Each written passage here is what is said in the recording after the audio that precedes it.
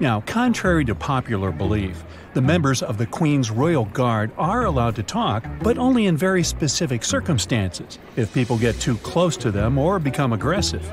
If you're ever in their way, you'll most likely hear, "Make way for the Queen's Guard!" Oh, side note, try not to get in their way because they'll most likely knock you over.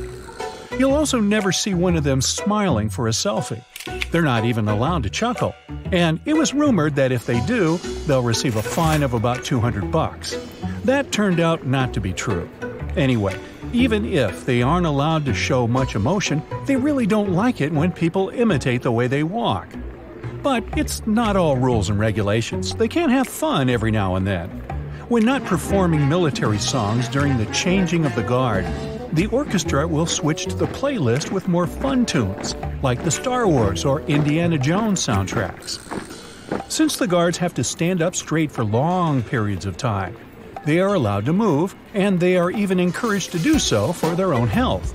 So, every 10 minutes or so, you'll see them turn to the left to march about 10 paces, then turn around and go back to their initial position. Unfortunately, that's the only movement they're allowed to do. So, what do they do all those hours since they can't speak or move a lot? Well, they have to use their imagination. They sing songs inside their heads and try to remember the lyrics. Some even try to piece together a whole movie by mentally recounting all the scenes in order. The rule about their interaction with the public was overlooked in a very unusual situation. A picture of it even went viral online. It was when a member of the Queen's Guard was seen outside Buckingham Palace receiving water to drink from a civilian during a heat wave. As the temperatures topped 104 degrees Fahrenheit, the heavily dressed guards were allowed to withdraw from their positions for a couple of hours and hide in the shade. They were also seen using electric fans to help them cope with the unusually hot, for the average London weather, temperatures. Their horses were also taken care of, often being patted with water and constantly offered water to drink. Now, as boring as it might seem to stand around all day, sometimes in really bad weather, the guards have the chance to meet some interesting people every now and then. They see presidents, prime ministers, and celebrities. Some of the guards have even had the pleasure of meeting Her Majesty the Queen herself. And some even recount having nice conversations with her and other members of the royal family. And what about, when the guards need to go to the bathroom? They're not allowed to take bathroom breaks, so they need to have quite a bit of control. There's even a protocol on how they should faint. That can sometimes happen given the heat or how tired they get. So, when they faint, they have to maintain a dignified position. That's why you'll sometimes see images of Queen's Guards gracefully lying face down on the ground. The guards are not recruited to work for the royal family specifically. They all have ongoing military careers and serve the statement role of guarding Buckingham Palace on rotation. Turns out the members of the Queen's Royal Guard actually borrowed the idea of their bearskin caps from Napoleon himself. These large helmets date back to the 18th century. They were designed like that to make soldiers appear taller to intimidate their opponents. They were often worn by the French army and were later adopted by the British too. Unlike any other type of hat, they are secured under the lip of the wearer instead of the chin for added protection of the neck. Since the hat is 18 inches in height and weighs up to 9 pounds, the guards need to have the impressive neck strength to be able to support it. The cap gets even heavier when it rains. Those black hats require a lot of investment too. The British Army buys around 50 to 100 of them a year, and each costs roughly 650 pounds, which is around $800. Now, how are those hats made? Well, the outer layer is stretched over a piece of framework shaped like a basket.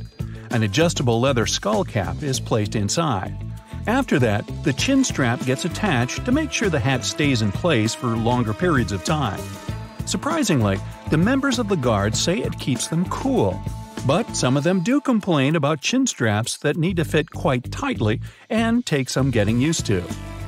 Not all bearskin caps are the same. If you take a closer look, you'll see differently colored plumes corresponding to a specific regiment.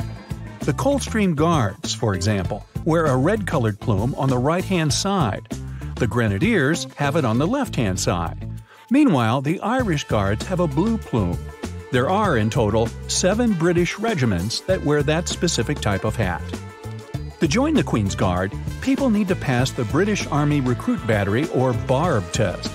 It's basically a computer test that contains a series of timed questions. It's supposed to check the candidate's ability to process information quickly, accurately, and logically. They also need to have a lot of endurance, since a full day of work can last over 24 hours. And up to 6 hours of these 24, the guards can spend standing. Of course, they don't get chosen for their looks, but they do need to be pretty tall. 5'8" to 6'2" is often the norm. As well prepared as they are, the members of the Queen's Guard have been outsmarted at least once. In 1982, for example, a guy named Michael Fagan managed to get past the guards stationed at Buckingham Palace and made his way to the Queen's bedroom. It said they had a conversation before the police eventually captured him. Most of us think of those red tunic guards when talking about Buckingham Palace, but they also cover other royal landmarks. That's why you can see foot guards at the Wellington Barracks, Victoria Barracks at Windsor, or the Royal Artillery Barracks at Woolwich. As for the red tunics, the color was chosen for practical and cost-saving reasons. Should a guard member ever get injured, it won't be so noticeable. More so, British soldiers wear this color because, back in the day, red was the cheapest and most easily available dye for fabrics. The guards don't always wear red, though. They opt for this color during the summer months, from April to October. During fall and winter, they switch to gray coats, which are much more practical given the colder temperature and rainfall.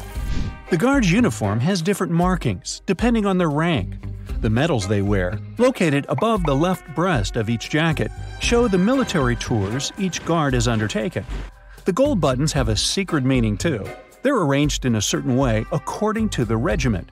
The Coldstream Guards, for example, have 2 buttons because they were the 2nd Regiment formed. The Queen's Guard is made up of 36 soldiers and 3 officers, but only 4 of them stand outside the palace when the Queen is at home, and a mere 2 are there when she's away. They have to perform a ritual called the Changing of the Guard in front of Buckingham and St. James Palaces. It lasts for about 45 minutes and is free for tourists to watch. The guards aren't all men, by the way. It's true that women couldn't join combat troops in the British Army, especially in the infantry. But that was until 2017, when a Canadian soldier named Megan Couto became eligible to join the troop. She became the first female captain of the Queen's Guard in the same year, when she was only 24. You go, girl!